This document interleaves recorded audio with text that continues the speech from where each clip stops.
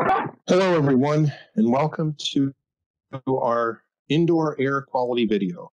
This is the first time I'm recording a video, and I'm doing it from my home office since we've all been asked to hunker down to prevent the spread of coronavirus. So makes this a perfect time to really talk about indoor air quality. Spending more time indoors at home, we all have to be more aware of the quality of the air in our homes. I want to discuss indoor air quality as it pertains to COVID-19, but also how we can continue to promote better indoor air quality after the coronavirus has passed. I've noted that the EPA states that indoor air quality is often 3 to 5 times more polluted than outdoor air. So spending more time indoors creates longer exposure to contaminated air. While I want to discuss indoor air quality in relation to COVID-19, I also want to be realistic about whether a product or device can kill viruses at all and whether it has the ability to stop COVID-19 spread. While no company has their equipment against COVID-19 specifically, which makes sense, I don't think the Centers for Disease Control is going to hand out a pathogen like COVID-19 just to have people judge equipment. But anyway, also, we want this video to cover indoor air quality as it applies to HVAC systems. And remember that those that are considered the miracle cures that have been advertised, make sure that they've been tested in realistic environments. And that's also to say, if tests of this equipment was done in something unrealistic, I'm sure that COVID-19 can be killed by almost any good UV light if it's just in a box. But we have to remember that we're going to apply this equipment into HVAC systems. Again, we have to look at one more thing before we look at the actual equipment, but that is, there's no size-fits-all solution to indoor air quality. I'm presenting a number of different methods, and each method covers a specific problem related to indoor air quality. Now, they do overlap, but as we look at indoor air quality practices in the face of COVID-19, we're going to keep in mind that we should continue to make indoor air quality improvement part of our business. And that means from the state of APR supply, as well as for you and your customers far beyond the COVID-19 crisis. Indoor air quality strategies that we're going to discuss will allow homeowners to be confident that their system is capable of removing those indoor air pollutants from their HVAC system stream. Let's look at some of the steps. So the first one, in any way to control air quality, to control the source of contaminants. Now, again, as we look at COVID-19, there's really no way for us to truly control the spread of the contaminant. We can't see it, we can't follow it. How do we control its source? And that's really a standpoint of public health. But source control, as we look at indoor air quality far beyond COVID-19, I don't know that homeowners are willing to even consider many of the things. For instance, you can't hardly tell a pet owner that the best way to keep pet dander out is to get rid of the pet. And we don't just go in and say, well, stop smoking in the house, don't cook in the house. In fact, you probably shouldn't even use a bathroom that's in the house. You can see that for many people, for most people, source control is not an option. So that we should remember that as part of this, we want to at least look for sources of contaminant be removed. Look for mold. Look for heavy dust accumulations. Look for open containers or things that are going to cause volatile organic compounds to come into the house, which includes new building materials. Remember that as we look at maintenance also, that any good HVAC system maintenance requires cleaning. So we want to look closely as we do that maintenance for dust, mold, and other contaminants in and around the air handler. And while cleaning and sanitizing the air handler does not stop or prevent any virus transmission, it's really necessary for proper system operation. So as we go on, let's look at filtration. So filtration was the first thing that ever could be considered indoor air quality. It was added, it was added to systems as soon as systems were equipped with blowers. And that first device, it was not considered to be an indoor air quality device. Remember, filters originally were intended to protect the equipment, not to protect the homeowner. They've evolved into a great way to protect the indoor air, protect our homeowner, and to protect the home's indoor air quality. Now, as we look at this directly in relation to the COVID-19, the only thing that will truly stop all of the virus is a true HEPA filter. Now, HEPA stands for high efficiency particulate arrestor. These filters will remove viruses. HEPA is defined as being able to remove 99.97% of particles down to 0.03 microns. These particles are smaller than the particles in smoke and dust. So while no filter will remove 100% of viruses, it's still the best first step. And we have to then look at, since we're not going to be able to do HEPA, we have to look at MERV. And MERV stands for Minimum Efficiency Reporting Value. So how does MERV relate to HEPA? The MERV rating is rated from 1 to 20. And the filters that are 1 to 4 are the traditional whole fiberglass filter, the ones that will stop a small car. While HEPA filters, actually, if they were rated in the MERV rating, would be rated in the 17 to 20 range. MERV 13 filters are the first ones that will actually capture any significant amount of viruses. So keep that in mind. The high efficiency filters that we, APR Supply, has available are from Honeywell and April Air, and they're a great first step. The fibers in those filters, the fibers in the actual media air cleaner filters become statically charged in the airflow, and they tend to attract particles that are even smaller than spaces between the filters.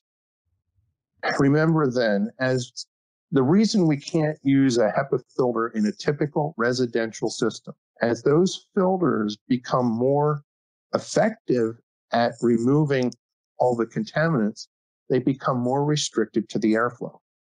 And this is, it's designed restrictiveness. It's necessary to be contributing to excellent indoor air quality. But in the face of the HVAC system, it becomes a detriment. Most of these popular filters, and we look at the hardware store varieties that can drop air pressure or can cause a pressure drop of 0.3 inches or more. We have to consider that a well-designed HVAC duct system should be limited to a maximum total external of 0.5 inches. A filter that causes a pressure drop of more than half of the available static pressure will likely cause inadequate system air. Low airflow will cause frozen coils in AC mode, high temperature faults in heating. We can't just throw filters at a problem to fix the problem. We have to design that filter system to still allow good filtration and good airflow. The best advice I can give you here is to always oversize the air filter. The larger the filter, a larger filter causes lower velocity through the filter and thus lower static pressure drop. My plan is to post another video specifically about filter size effectiveness within the next week. So stay tuned, look for another video. One more quick thought about filters.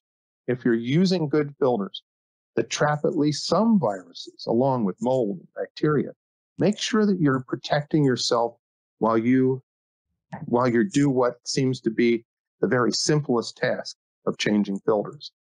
Everything you've trapped from that home in the last month or 2 months or 3 months, maybe longer, is now in the filter. Try to be sure that you contain the dust in the filter and protect yourself and your customer. Don't allow those trapped particles to get back into the system, and you want to protect yourself. And specifically in this time, don't hesitate to use a mask. You could consider spraying that filter with a Clorox solution. You could consider actually using a portable UV light to decontaminate the filter. You actually move it out. Remember, a good idea, good practice is to plastic bag that filter as you take it out to dispose of it. And also don't hesitate or don't forget, let's say, to clean the filter rack before you put the new filter in. No reason to contaminate a new filter with what you've just removed from the system. I'm going to move on now from filters to purification systems. So I want to cover several types of purification systems, and these are devices that are often advertised to kill viruses, bacteria, mold spores. And viruses are a little weird here because there's question about whether they're even alive. They need a host to reproduce. They can't reproduce on their own, so they won't reproduce on the coil. They won't reproduce in the HVAC system as mold and bacteria will. So we're going to look at 3 methods are known, at least in the laboratory, are known to deactivate the DNA or the RNA in the case of viruses that will stop these pathogens from reproducing. Pathogens being the biologicals in the air that will make us sick. So what are the 3 main types? And we'll look at types and brands of the equipment. And I'm going to limit those to 3 types for this video. Ultraviolet lights. Ultraviolet lights have been known effective at killing both airborne and surface pathogens, viruses, mold, bacteria, for many years. They've been used both in air and in water purification. They do this by passing a specific wavelength of ultraviolet light through the organisms, disrupting their ability to reproduce. There are 2 basic types, if you will, or goals for the UV light. One is to kill the surfaces. Now, these have been used in hospitals to kill bacteria and viruses on surfaces for years. And in our industry, killing the bacteria and mold on a surface happens to be the air conditioning coil. Since 2005, equipment has been made with drain pans that are resistant to ultraviolet light. So that should not be a concern anymore. Our whole purpose here is to bathe that coil in ultraviolet light and keep the coil clean. To be effective, when we're talking about surfaces, to be effective, the light must be close enough to the coil to impact the pathogen. We're talking about approximately a foot. And that will deliver enough ultraviolet energy to disrupt that life cycle. The second use is to kill pathogens in the airstream. This is a system that consists of more than one UV bulb in the airstream. And the problem with the airstream compared to the coil, the coil is there, the light is there, they don't move. We have unlimited, realistically, amount of time in the surface disinfection. But in the case of the moving airstream, there's very little time that the biologicals, that those pathogens have in contact with the light. So they're definitely not as effective specifically on a single pass. And so we have to remember that by nature, our HVAC system is recirculating. So any of these indoor air quality devices that we put in play have the ability to cover the air time and time again. Think about it. In a typical 3-ton system, 2,000 square foot house moves the entire volume of air in the house through the duct system as many as 13 times an hour. Each time it reduces the level of contamination. So don't only look at any of these devices on a one-time or a single pass. although that is an important way to understand it. Going on from ultraviolet, let's look at photocatalytic oxidation. PCO, photocatalytic oxidation, it uses a strong ultraviolet light, and the brand that we've decided to carry is APCO X from Fresh Air Systems. They use UVC, same kind of ultraviolet as the other ultraviolet lights, and that ultraviolet radiation is used, it will directly kill pathogens, but as well as it's going to impact a catalyst. That's the photocatalytic part, titanium dioxide, and they use activated carbon to convert these pollutants, which would be the viruses, mold, spores, as well as volatile organic compounds, VOCs. And we're going to convert that, they were going to kill the pathogens, but we're going to convert the VOCs to carbon dioxide and water vapor. Again, this is a much bigger subject than we'll ever cover in this video. But as we look at the PCO, does it kill COVID-19? Yes, just like UV will kill COVID-19. The question really becomes, will the virus ever make it into the HVAC system? Because all of our methods will only kill while it's in the system. And will it speed, which we have to be very careful about how we promote these items specifically in as it relates to any virus, because we have to make sure, since it's inside the HVAC system, that we're able to bring those pathogens into the system to remove them. As we talk about volatile organic compounds, which is something that we have to look at going on past the COVID-19, VOCs come from solvents, fuels, chemicals like formaldehyde that's often used in building materials. They're all detrimental to our health. And PCO is a known method to break down those chemicals. And it's a complex chemical reaction between the VOC and the ultraviolet light and the titanium dioxide catalyst. And finally, purification treatments. We want to take a quick look at ion generators. They're probably the newest thing in the purification toolbox, so to speak. Ion generators, we're looking at the I-Wave from New Calgon. They generate charged particles, charged ions, and those ions have the ability to change the chemical makeup of pathogens as well as VOCs. Ions can be called cold plasma. The I-Wave is considered a needlepoint ion generator, and they produce these particles entering into the airstream, and when they come in contact with the pathogens, they remove a hydrogen atom from the pathogen, and it disrupts their life cycle, very similar to how the others will do that different method. And then similar to the PCO, the ions will also cause VOCs to start to break down. So we break down these large volatile organic compounds into their simpler chemical forms, such as water vapor and carbon dioxide, where they're not harmful. So we have the I-Wave from New Calgon in stock. If you need more information about any of these products, give a call to your local APR branch or your salesperson. Two more items we want to cover quickly. Ventilation. In older homes, ventilation wasn't even considered necessary.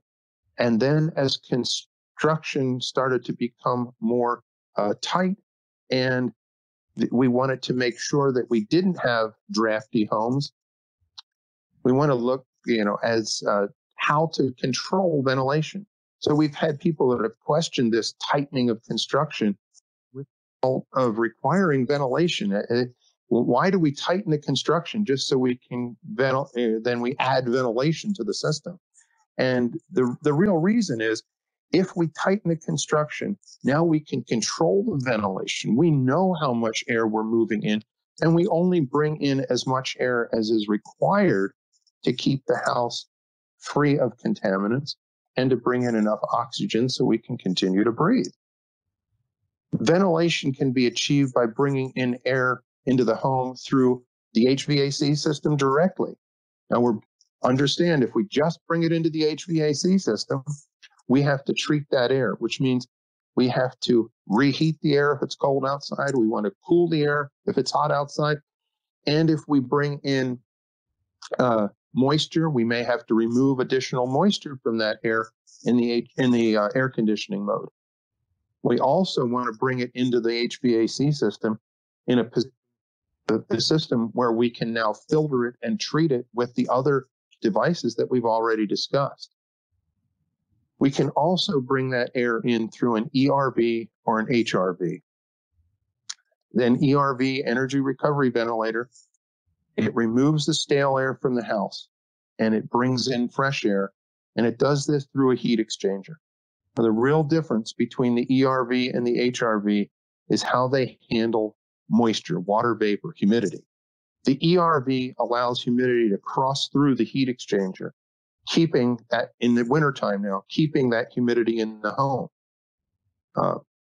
In the heat recovery ventilator, it just moves the air through, and wherever the humidity is, in the wintertime, humidity is exhausted out with the stale air, and the cold outdoor air comes in with no humidity being added. So HRV, heat recovery, heat only, no humidity. Again, you need help with sizing, understanding, please give us a call, and we'll certainly help you through sizing and application of ventilation equipment. Finally, last subject, humidity. And as we get to humidity, especially when I first started putting this video together, I thought humidity was not even important to the COVID-19 discussion. But it turns out that keeping humidity at a high enough level can help to stop the spread of the virus. When someone coughs or sneezes, that's spreading the virus. If we can keep that virus in a humid environment, it stays heavier and has a much better chance of falling down, hitting the floor or hitting surfaces where we are going to clean and remove it. Much harder if in a dry environment where that where the pathogen, where the virus will remain airborne and much more likely to have someone breathe it in and have them get sick, so passing the virus on. So trying to keep that humidity level up in the 40 to 50% range, and we have to be very careful with humidity in our colder climate. As we get the humidity level up high, we start to get the possibilities of water vapor in cold spots, windows, uninsulated walls. So we have to be very careful with humidity. Again, if you need help understanding humidity and the application of humidifiers, give us a call. Let us help you with your indoor air quality needs. You can contact any of our salespeople or our counter staff, and if they need assistance, they will certainly contact me, and we'll help you with all of your indoor air quality needs. Thanks for listening.